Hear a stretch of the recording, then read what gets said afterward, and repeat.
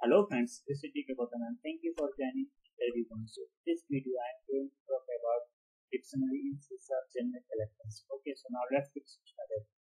So a dictionary is nothing but it is similar to our real-time dictionary.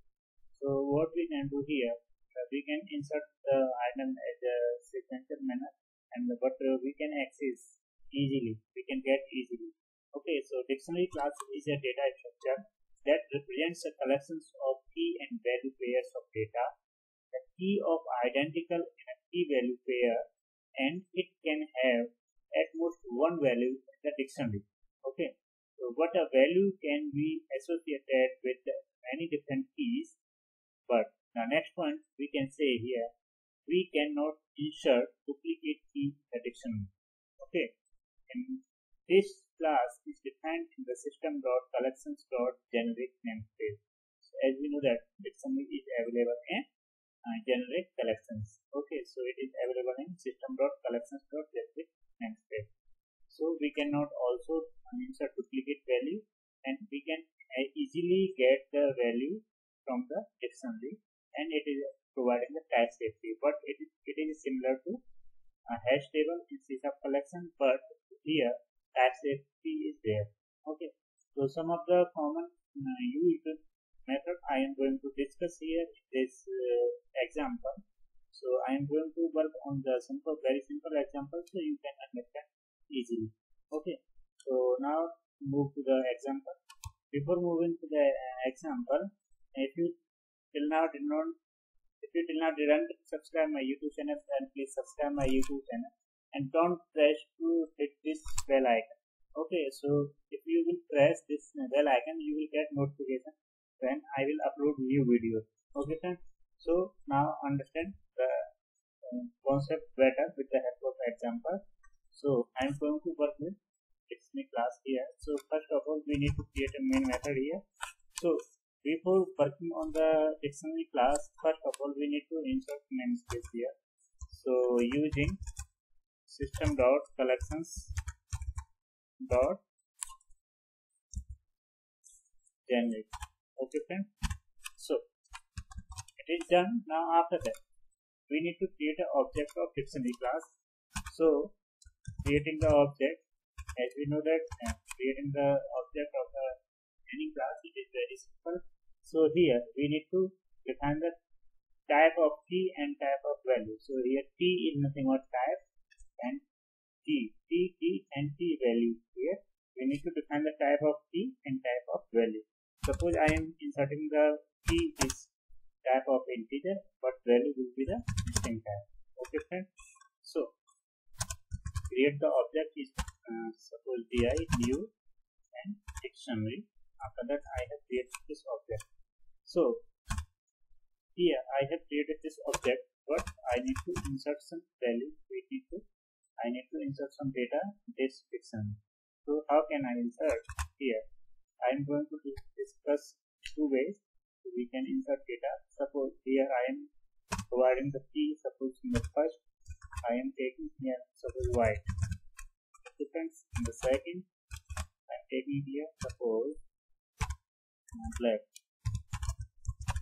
Okay, after that, so the first method is I am going to do add method. So di dot add. Suppose I am here inserting 3 comma yellow. Okay, friends. So after that, come to the next point. How we can access this value? Okay, so I am going to work with for each loop here. If you have an idea about working with for and for each loop, then please go watch my video on for and for each loop in C#, so you can understand better. Okay, so as you know that it is a key value pair, so we need to define here this key value pair. Okay, here we need to define the type of key and type of value. So I have integer type key and string type value. Okay, so what this type? Okay, not in the bracket, angle bracket. So after that, what I want to suppose I am creating a variable a here in di. Okay, it is very simple. as we are working on any classes, so it's very simple. But here you need some key value there, and you need to define the type of key and type of value. Suppose console.writeLine, and after that what I want to do here, suppose key should be 0 and value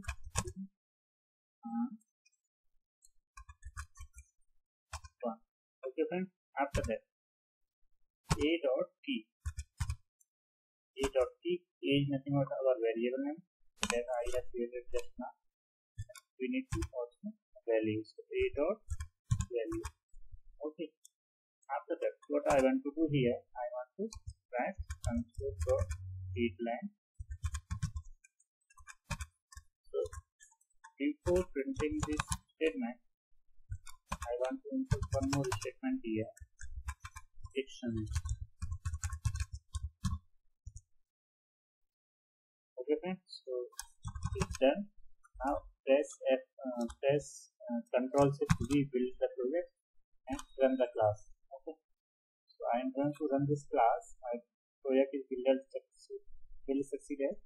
So after that, run this class. You can see the output key 1, 2, 3 and value white, black and yellow. After that, suppose I am going to write clear method. So di dot clear. All the values from the dictionary. So we can see the output here. There is no data. Okay. So instead of di, we can also use remove. So, but remove and clear both are different. So here di dot remove, but here is the method. So we need to define the key here. Okay. So suppose I want to remove this value key and value 2. Okay. So we need to define here. Suppose I want to delete 2 keys from this. After that, run this class, press F5, see the output. Okay, there is no 2 key and no black value here. Okay, so next I am going to talk about next method. Suppose console.writeLine. Here count is a property, so we can use here, but di dot count. Okay friends, so we can see the output. It will print as 3 because we have 3 values here, 1, 2 and 3. Okay, after that console.writeLine di dot, I'm going to work on contains key method. Okay, so contains key here. So we need to define here key. So key is nothing but, suppose I am going to discuss, I want to first. Okay, so it is my key. So it will return true or false. So here it will return true. Okay, because first is available here. You can see the part white. But it will print true. Okay. So one more method I want to search about here. So contains, instead of contains key, contains value. So here I want to talk about, suppose pink, but it is not available. So pink color is not available here, so it will become false. Okay, so run this again. You can see the output false. Okay, so after that, I already have discussed most of the method here, but one more method I want to discuss here. Suppose console.writeLine, we need to here, suppose I am going to, suppose di is our object name, the array I want to define here, suppose 3 is yellow. Okay, so what it will return us to, it will true.